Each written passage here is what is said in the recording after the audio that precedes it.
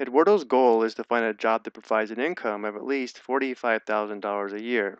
Kieran's Furniture offers him a job paying a base salary of $17,000 a year plus a commission of 6% of his sales. Determine what Eduardo's total sales will need to be for him to have a yearly income greater than or equal to $45,000. So let's let I be equal to his annual income, and let's let S be equal to his annual sales. Based upon the information from Kieran's Furniture, his annual income I is going to be equal to his base salary of $17,000 plus 6% of his annual sales. 6% as a decimal is 0.06, so we'd have plus 0.06 times S. And now because Eduardo wants his annual income to be greater than or equal to $45,000, he wants I to be greater than or equal to 45,000, which means 17,000 plus 0.06s would have to be greater than or equal to 45,000.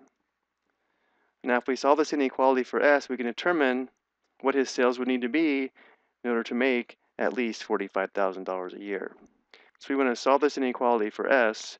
We solve an inequality just like an equation, except if we multiply or divide by a negative, we must reverse the inequality symbol. Let's isolate the S term first by subtracting 17,000 on both sides of the inequality. This would be 0, so we have 0.06s must be greater than or equal to 45,000 minus 17,000 is equal to 28,000. And now 0.06s means 0.06 times s, so to solve for s we have to divide by 0.06. Notice here we're dividing by a positive, so we do not reverse the inequality symbol. So on the left side this simplifies to 1s or just s. On the right side we have this quotient, which we'll evaluate on the calculator. We have 28,000 divided by 0.06. We'll round to the nearest cent, so we have $466,666.67.